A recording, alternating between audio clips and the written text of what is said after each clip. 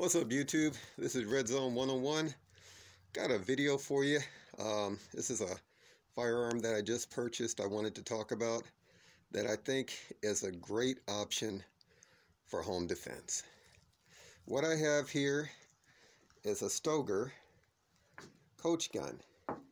And this is chambered not in 12 gauge, not in 20 gauge, but in 410.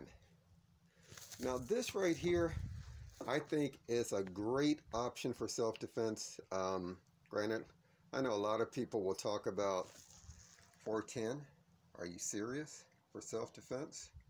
I mean, look at that little bitty cartridge there, I mean, compared to the 12 gauge. But let me tell you, a 410 at self-defense distances, I'm talking about within your home, let's say, anywhere between let's say 10 or else 10 to 15 to 20 feet.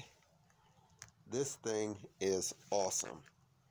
Now, I kind of put an ammo holder like on the back there, so this way I've got more rounds, but this is a great option. Simple to use. You got two triggers here. You got two barrels, so you got two shots, but to me, that's more than enough to get the job done in a self-defense situation. Now, this here, and a lot of people will really dog the 410 shotgun, which is really amazing because if you think about it, 410 handguns are looked at as hand cannons and thinking, wow, I mean, like most people go, wow, those are great. You know, it shoots a 410 shot shell, shoots with double-aught buck. Wow, that's in a handgun. That's awesome. But when it comes to the 410 shotgun, people will go, well, why don't you just get a 12 gauge? Well, let me tell you what I like about the 410 shotgun. Number one, recoil. Follow-up shots with this are a lot faster and a lot easier with a 410 than a 12 gauge.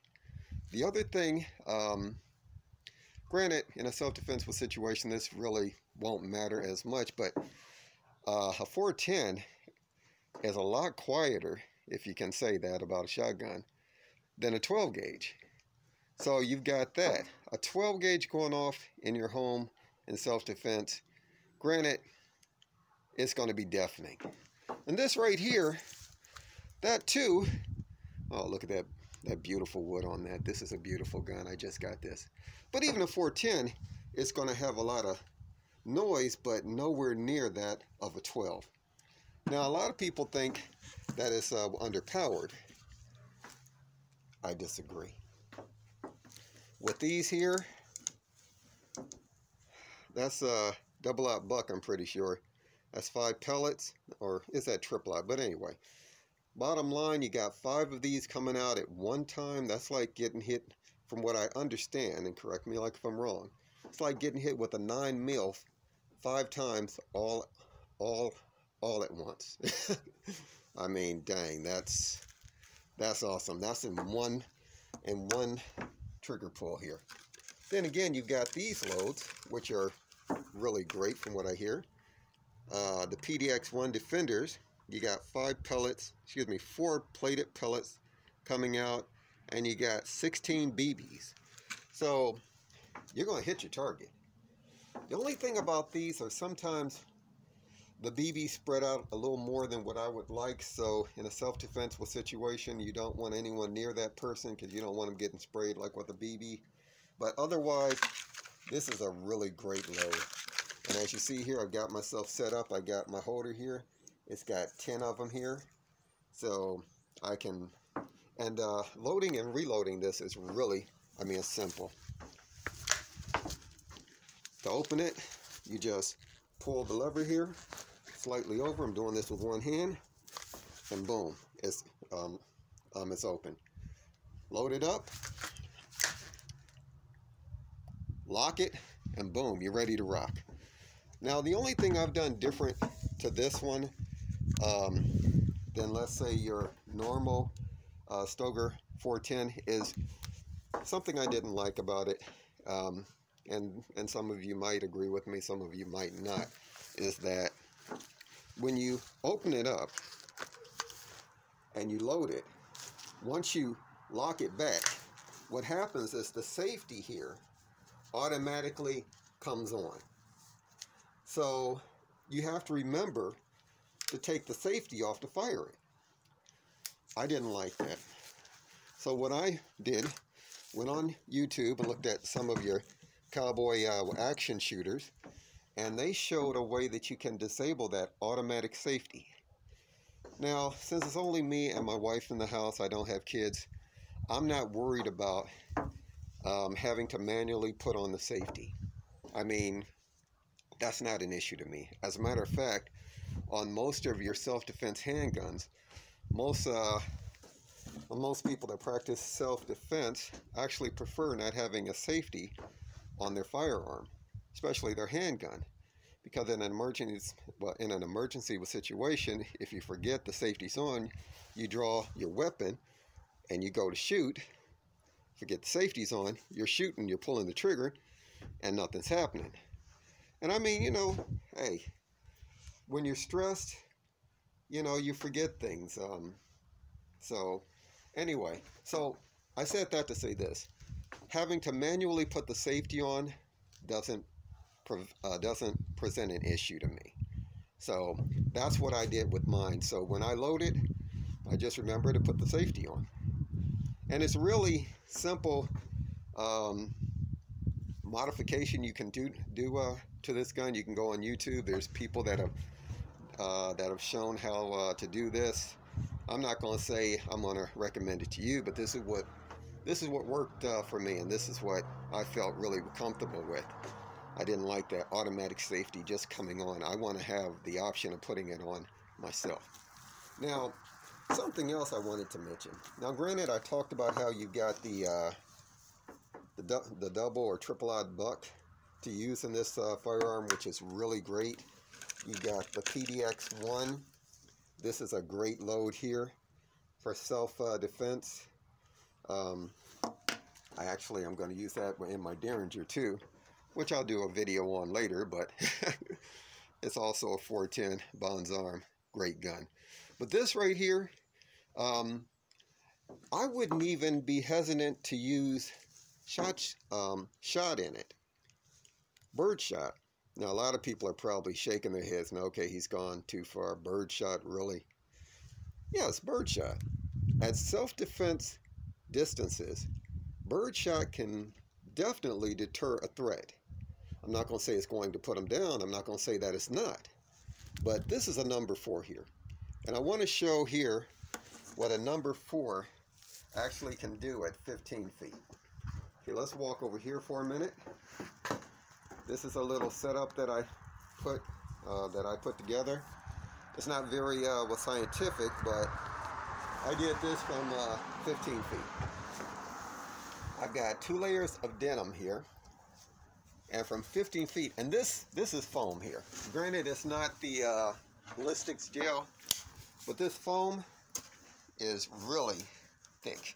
I mean, you've got to seriously push to get that knife in. I mean, if I just do this, I mean, you got to use a little bit of force. This foam here will actually stop my crossbow that's moving at, I think, like 340 feet per second, which isn't really, you know, but still, it'll stop it with no problem. So this foam is pretty thick. Now, shooting this denim here, and I got 2 layers here, and shooting this foam, it actually went, well, first of all, let's look at the shot pattern. Right here, that's my shot pattern for my number 4 shot at 15 feet. That's basically a fist. That's a really nice tight pattern. And the Stoeger Coach Gun 410 is actually a smooth bore. And that's a really tight pattern. So, I mean, you're going to have to aim it, but you're not going to worry about it spreading everywhere and hitting everybody or what have you. So, it went through the first layer of denim. Went through the second layer of denim. And I did 2 shots here. Went through the foam. This really thick foam Okay, let's do this. There's the exit hose from the foam. Went into the, let me see, second layer of denim here. Third layer, excuse me. Went through the third layer. And the fourth layer, you're starting to see with some of the BBs here, the pellets, like what have you. But went through there, and if I do this here, went into, this is 1/2 inch oak here. Went into the 1/2 inch oak, did not go through. Let me get that. Actually, almost did go through there. But that's impressive. That's at 15 feet. Went through 4 layers of denim, went through this thick foam here, and almost penetrated a 1/2 inch of oak plywood. And oak plywood is pretty thick. I mean, this stuff is, that's pretty thick. So, to me, at self-defense, at a self-defense distance of 15 feet, that's more than enough to go through, let's say if the person has on heavy layers of clothing, the attacker, the home invader, it's going to go through that. Going through this foam lets me know it's definitely going to go through and hit some vitals. Okay, and almost going out the back, that's 4 layers of denim. That's a lot of denim. Bottom line is what I'm saying is this right here would be an excellent means of self-defense for the home. I mean, for home, if I can get the word out, it's cold out here. I have to go in a minute. This would be an excellent choice for home defense. Simple to use, simple to keep up, more than enough power to get the job done, and you can't beat a double barrel shotgun. So anyway, this is my Stoeger 410 shotgun. Like I said, this is just a great gun. I've got it set up for me.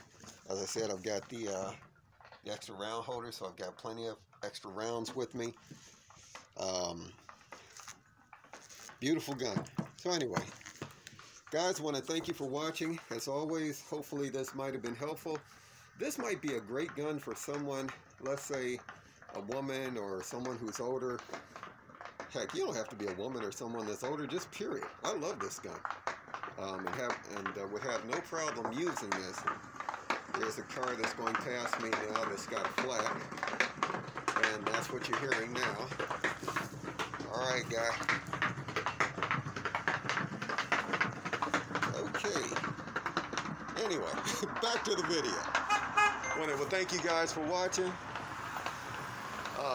This is Red Zone 101. Stay safe and healthy. Peace.